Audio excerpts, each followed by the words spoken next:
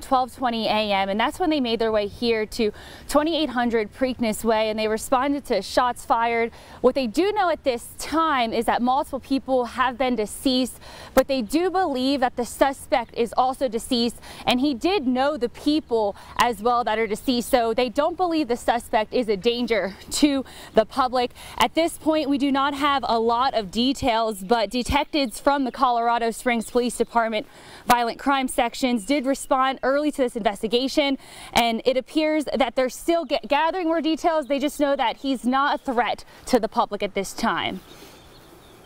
Officers arrived on scene and have located multiple deceased parties.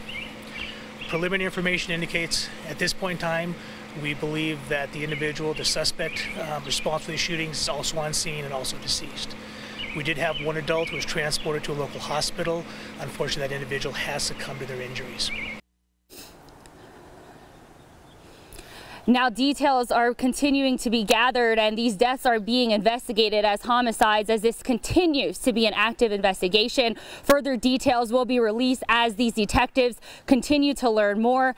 As of now, there are no road closures that will affect the direct public, but this road right here in front of the crime scene will continue to remain closed off at least until tomorrow, if not tomorrow afternoon. Police tell me they're still gathering more details, and they want to know if there are any other witnesses or if anyone has any information. They should call the police department as soon as possible. Always watching out for you, Colorado Springs. Caroline Peters, News 5.